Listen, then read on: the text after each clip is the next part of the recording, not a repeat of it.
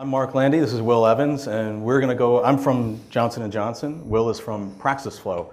Will is Chief Design Officer in Residence at NYU Stern, also one of the bright minds at Praxis.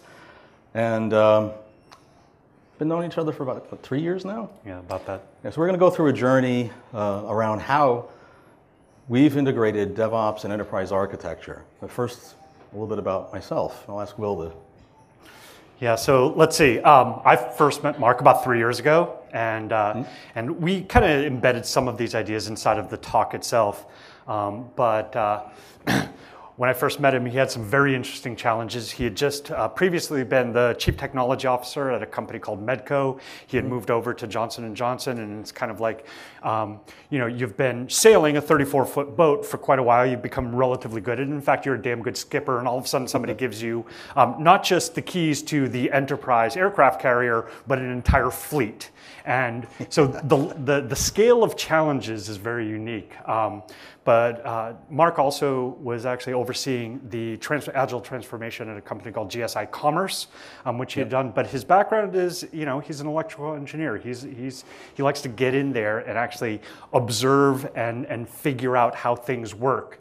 And so this has been a great, and it really matched a lot of the PraxisFlow ideas around experimentation and the scientific method. And Mark already had that, and I think all I've been doing over the last couple of years is providing some ideas once in a while. Oh, we want to make sure that you tweet the crap out of this.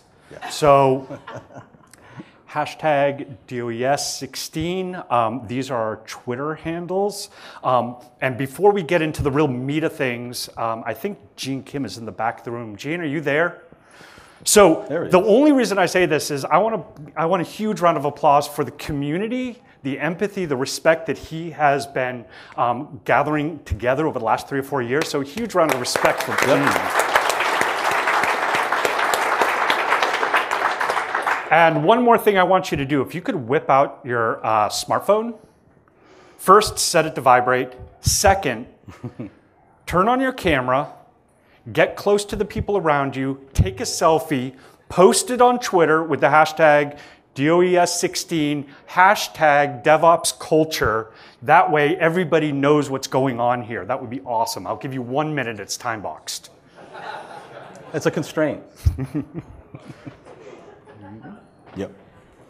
All right, so while we're doing that, a little bit about Johnson & Johnson. And I'm sure everybody understands or has heard of what Johnson & Johnson is. We do a lot of IT work, and it may not have been known. And our company traditionally had kept IT in the back office. That's the convention where it was. Lots of heavy manufacturing and R&D. The science was really in the labs with the lab coats, because we do things like actually cure major diseases, which for me is a pleasure, because I got to say, in all my years I've been working in healthcare, it's usually been in the access or insurance markets.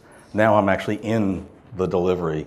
And when you're in IT and you get a request from a scientist who says, I need to upgrade a cluster, and you start to ask why, and by the way, why do you have your own cluster?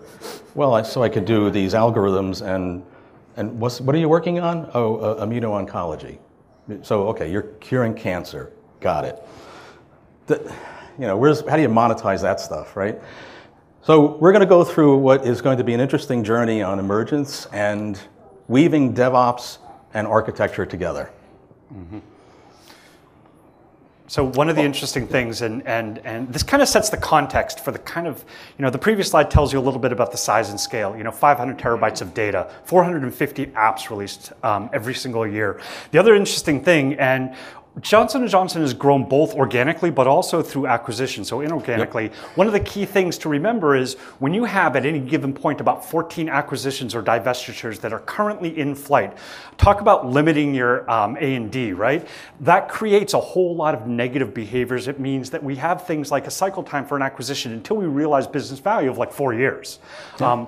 So there are also a lot of different kinds of pressures that are happening. There are industry pressures that are happening. There are external market forces that are putting a great deal of pressure on how you actually deliver value. But the other thing is just the major disruptions that have happened just over the last 15 to 20 years as more and more IT stuff that people had been investing in, right? Which became CapEx, which we needed to depreciate over a significant portion of time. That actually becomes baggage that slows you down. And all these new startups, right, they don't have all that baggage. They're able to spin up instances immediately on AWS and really start to innovate what we would call at the fuzzy front end of product innovation. Right, and so with all of these disruptions that are occurring in the healthcare ecosystem, certainly the move to better access, the move to better outcomes, it all speaks to data. It also speaks to we really don't all know what it means yet, so we have to be able to change quickly and pivot. And you combine that with our own, with our company's natural tendency to, at this stage in its life, over 128 some odd years old, we grow through acquisition. And so whatever you plan or whatever you think you can build in and the conversation before is all about process, right? By the time you think you've gotten something process modeled and documented and pushed out, in 3 years, another 20 or 30% of the company will be different. And you really have to look at what we do at J&J as serving a small market of business needs that really is an amalgam of the actual market in small to mid-sized healthcare. And that's the way we treat it. So we're going to cover more fancy terms, ephemeralization, which really is at the centerpiece of how we've put together enterprise architecture and DevOps. Ephemeralization, everything from virtual or software defined, all the way up to rapid experiments that are safe to fail, not fail safe. This mindset, this thinking, which actually goes back many, many years before virtualization, literally means doing more with less to the point where you can do infinite work with nothing. But that's kind of like calculus. It's almost like L'Hopital's rule. Right. One of the interesting, and this was a thought experiment that Mark introduced me to before we even began the journey, before we started to think about how would we design the federated enterprise architecture. And when we were thinking about this ephemeralization, and originally it came from, the notion came from Buckminster Fuller, and what he was doing was really critiquing this guy, an economist named Thomas Malthus, who said, you know, we have a finite number of resources. Those resources are being depleted every year, but our population growth continues to grow and grow and grow. And Buckminster Fuller's reply to that was actually that we're learning how to do significantly more with less. And this is kind of informed by Moore's law, which is, you know, as computing power doubles every 18 months, it requires less and less materials, less and less raw resources to be able to get better business outcomes or more business outcomes. And these things kind of inform the way we thought. But the other thing is this leads immediately into, can we plan upfront a major transformation when at the end of the day, Johnson & Johnson is really 260 operating companies within 3 sectors where each one has some degree of autonomy. Many of the local OpCo CIOs or heads of engineering have their own P&L, which means they can make a lot of decisions. And sometimes we can't necessarily from the top down, from the executive committee down, dictate how everybody does their work. Exactly. We can't dictate it, and it never really made sense back in the days when we thought we got away with it as an IT industry. It really is about emergence. I mean, if you've ever done major IT project work with real project plans, the planning is awesome. The planning is great. When you actually try and chunk through the program and by, you know, gosh darn it, you're going to stick to these milestones, you got it done by the relationships and the people that you knew, and you crashed at the end. So we've all learned, hey, let's not just do that again. Let's DevOps and Agile and all of those things think about the flow and value creation, which is a left to right, not a top-down controlling. So informing us for how I'm going to do architecture. And why architecture? Well, I was hired principally because friends of mine ended up leading parts of IT, and that's how it works in our industry. But I was hired to create and really create a version of enterprise architecture that drove value. Now, if I just got some TOGAF certifications and had people trained and installed an inventory tool, I could just say, done. But why, right? So why do we have enterprise architecture? And to me, it was a huge opportunity to weave the DevOps spirits of flow, right, value creation, but at the high order economic level. So not just getting work done faster, but why are we doing this work as opposed to other work? And what economic value does it generate for our company? And we were getting and seeking and getting permission to ask for relaxed constraints at the business level. And conveniently, our leadership was looking for that at the time. So it started to really emerge. Now, emergence combined with fancy words like ephemeralization really just means establish the constraints, situation, context, and coaching and care and feeding so that an outcome, ideally a beneficial outcome, will grow. With 260 some odd operating companies distributed around the globe, changing all the time, you really have to go with emergence. And the model I like to use if you had your smartphone is, when you bought that, did you get requirement docs and a change management program, and did you? No, you liked it, so you got it, right? So in that regard, what can we do in J&J in IT to create awesome value for our business partners? And that had to be the rule. Now, to do that, that also meant that we had to think about the constraints and when we can get into shaping our demand. And the other thing, and this is really important, and it kind of leads to the very next slide, is allowing for the conditions where emergence can happen, where people can run constant experimentation. They still need to understand what is the why, right? And we're kind of explicitly referencing Simon Sinek here. What is the purpose? And the nice thing is, J&J actually has this. And one of the things, Mark will describe what the Credo does and where it came from, and then I'll give kind of a philosophical spin on it. Yeah, so the text you see here, and you can please go to our website and find our Credo. I read it when I joined the company. We use it as an internal rubric for decision making. It's used at the highest level of business ethics. It is in 4 paragraphs. It was written by General Robert Johnson, 1943. He was chairman from 32 to 63. And it was written just before going public. And the reason for that, if you might imagine, is if the 4th paragraph is finally to our shareholders, well, if that's the only consideration, we might lose our way. So there was a sense that having a noble cause and purpose was something that we needed to institutionalize and make part of our leadership. So who we hire and how we coach and how we train them and reward them is based on our Credo. That actually turns out to be a nifty set of constraints when we're thinking about what our system is. Yeah, one of the nice things, and the Credo, I've seen this, what's funny is a lot of organizations have what I would call the 9th waste of lean, which would be mission statements and value statements, right? That's the 9th unstated waste in lean. But the Credo actually acts as something that guides, informs, and provides some set of guardrails so that we could actually empower and enable the emergence of different kinds of work streams to happen, different ways of people organizing, different kinds of experiments that would actually go about. But before we did that, we just wanted to insert one more kind of backgrounder thing. And where did this all come from when Mark started his journey a couple of years ago? Or whose fault was it? Whose fault it is, right? Well, I could start emergently enough. People were interested in the Phoenix Project. It was a great book. And it resonated with folks that kept thinking, there's got to be a better way. Why does this feel like an out-of-body experience, this IT work I'm in?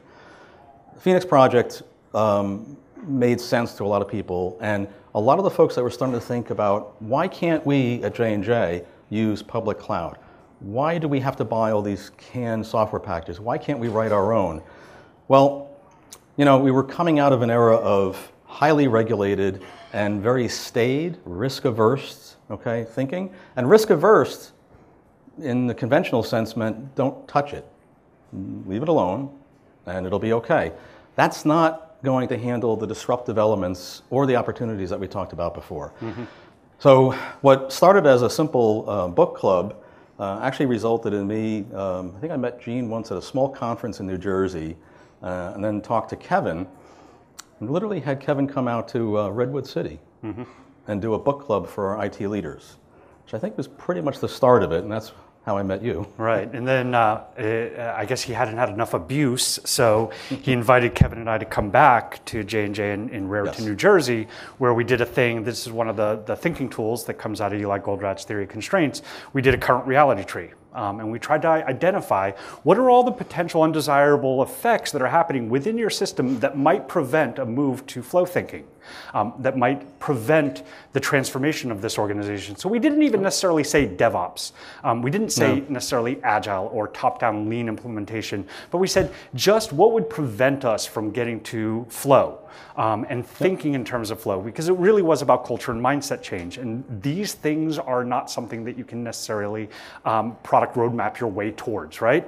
And so after Kevin and I did that, and we ended up doing a couple of them and then talking with some of the senior executives, we were able to, Mark was able to secure enough funding just for us to do some small experiments. Yes. Now, I'm reminded a tiny bit of Greg Groyer's book, Lean Transformation, and he talks about sometimes organizations, when they're doing a DevOps transformation, they'll do it with like 3 small teams, they'll identify all the positive patterns, and then they will immediately go to scale it out across the whole organization. And I hadn't read the book at the time, but I was thinking along the same thing. I think he was running those experiments to see whether or not we were full of shit or not, right?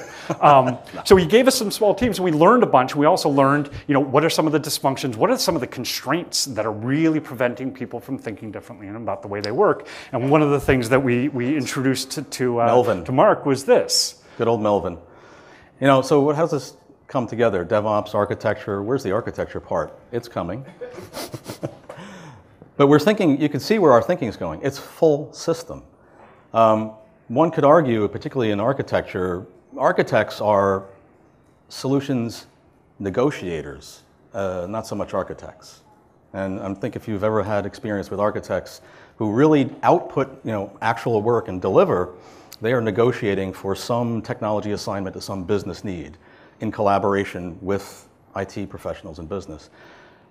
So for me, one of the biggest challenges I was given in coming up with a manner in which to improve the economic value of IT through architecture as one of our governing bodies was, why can't we get enterprise X?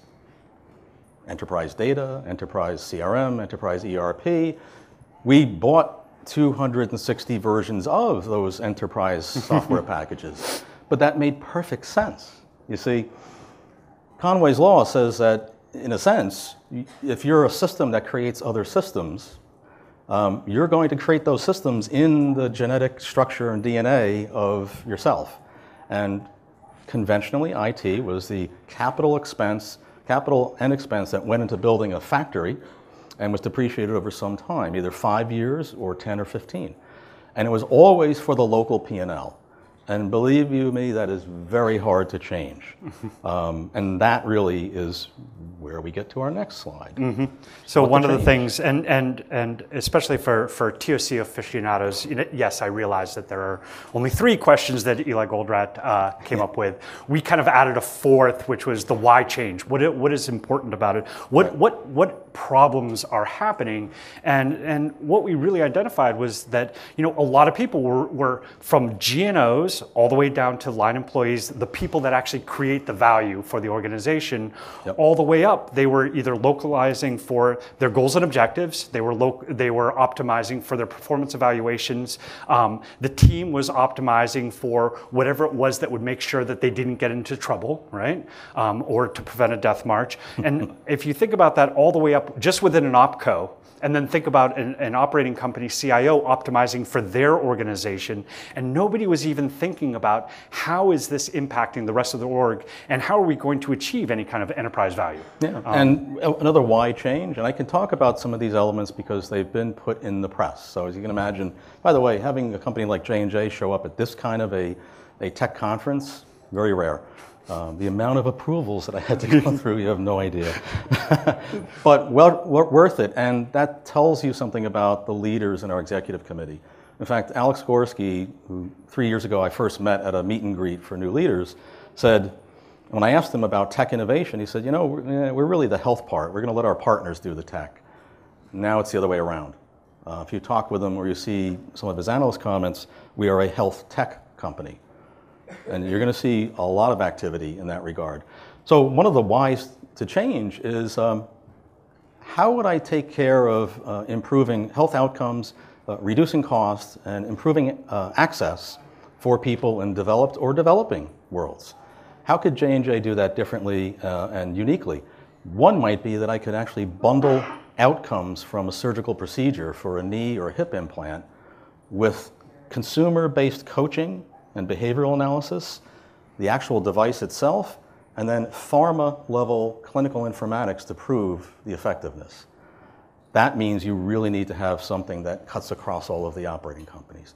So how did we get that? Yep. And what system are we in to do it? It had to be our economic environment. In fact, it had to be our credo. It couldn't just be, this will make this IT cost much less, or I will get your projects done much sooner, because that's not what the company was really asking for. And that's a challenge, because that really made IT step up and have to become a true business leader and partner, which we did. Mm-hmm. Okay. Classic local versus global. So when you think enterprise, in our world, enterprise is conventionally, financially, the aggregate and roll-up of all of the sales and transactions of the operating companies. What it's supposed to be, though, is the interaction of the parts as a system in novel and new means. And in doing that, we have to do things differently. Building things the same way no longer fit the mold, but it was a very hard thing to go out on a campaign and tell people and ask for that participation. We had to do something better. So back to architecture. We created a model that we call federated enterprise architecture. What that basically means is, rather than have a group of people that either pursue or block IT work, or hold to standards, or do the metrics, we would deputize IT and business leaders in position so that they could be our sensing agents, and they could also affect change before an IT initiative came to a shared service to be built. So it had the right enterprise plugs and ports considered. And in doing that, we had to run through, and this is where Will and Praxis really helped, we had to build a set of courses that was about a week, maybe 4.5 days, theory of constraints, and all of the related elements, cost of delay. We built a white paper that we gave to our IT leaders, to our CIO, Stuart McGuigan. By the way, that white paper came back with comments written throughout the entirety of it.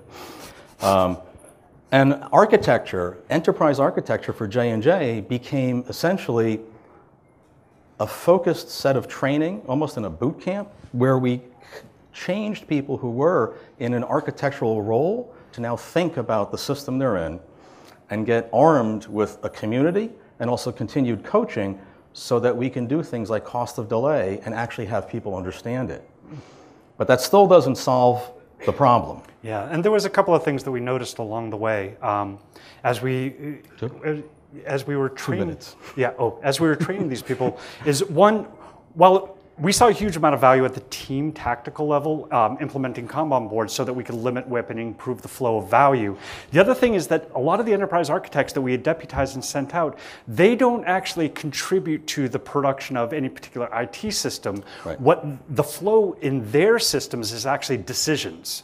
And usually it was bad decisions. And one of the things we use, and it's kind of a joke. Local decisions. Right, local decisions. And one of the things that we used to train them was simple things like, if anybody's seen the Lucille Ball chocolate video of the factory, and just teaching people to understand that if you don't see what is coming from upstream, and if you don't understand or have empathy for the people downstream, it's very difficult for you to understand the why of what you're actually doing.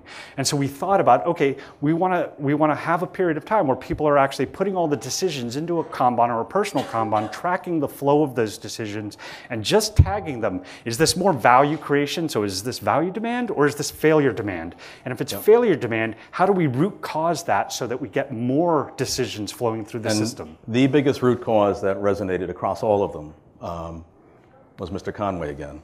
Or at least our version of them. Yes, but applied to something that we all hold dear and we never challenged, which was projects. Projects in our world were, considering the system had to be enterprise, the project was actually a subscale constraint laterally for different silos of data and function, and temporally. because you had to do everything within a year or within a year. We relaxed those. And we didn't relax it for every single thing that we've got in the shop. That would be nearly impossible. We have to cover some ground. We relaxed it for data. And that's currently what we're doing. So enterprise architecture applied at Johnson & Johnson is not so much the practice of it, but it's the meaningful creation of value along Goldrat's theory of constraints. Subordinate all else and move on. Which gave us at least the cover, and this is where we're moving to, is this notion of embedding this continuous improvement all the way down at the team level, but then all the way up at the OpCo and then the senior executive level. And we say, for flow of IT capabilities that deliver economic value. So we have our standard explore, optimize, create a new position. Mm-hmm. And one of the other things that we did was we said, okay, for all of these enterprise architects, if you're going to be sensing business intent and getting ahead of that so that bad things don't end up at the doorstep of procurement and all of a sudden you have a capital expense request, we need to teach them how to talk to people and talk to the business, and we're going to need to figure out what is our current standard work, and then teach them the basic double diamond of design thinking. So you can see that it's kind of a mix match, and with a heavy toolbox, of course, you got to lug it around, but provide the coaching as well so that people would know, if I really need to understand what is the business intent, I need to know who is the customer. Well, that means these people need to actually learn the skills of talking to human beings. And the nice thing, at least, Mark was able to get us a meeting with the global CIO, and he said, normally IT thinks about their customer as the business unit IT or the business itself. I want you, and I'm giving you the sponsorship and the freedom to say the patient itself is the customer. So our IT leader gave us that permission, and I'll wrap up because I know I'm over. This is hard to put in 25 minutes though. So technology is a benefit if it diminishes a limitation. Our limitation is considered the larger economic good. In fact, what's getting in the way of J&J and its noble cause? And here's proof of life that this model is working. This was one of the first deliverables that was under it, which is our software-defined and hybrid cloud environment, that literally used some of these toolkits and gave us reason and hope for there's going to be a lot more. So finally, to conclude, these are some of the principles, at least, that we've discovered. These are going to change. Some of them are riffing on other principles, like lean principles.